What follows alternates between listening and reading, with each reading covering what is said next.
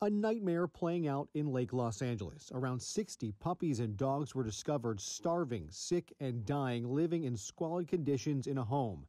21 puppies either died or were in such bad shape they had to be euthanized.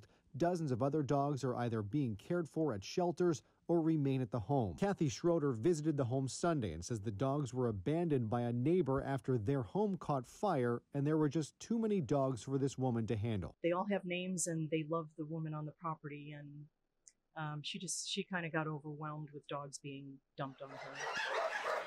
The problem now is, where will all these dogs go? Shelters across LA County have little to no room as it is. Linda Blair, who runs the Linda Blair World Heart Foundation, has been calling on the governor for months to allocate more money to shelters to alleviate some of this pressure. If you'd like to help or are interested in adopting, we have a list of resources on our website, abc7.com.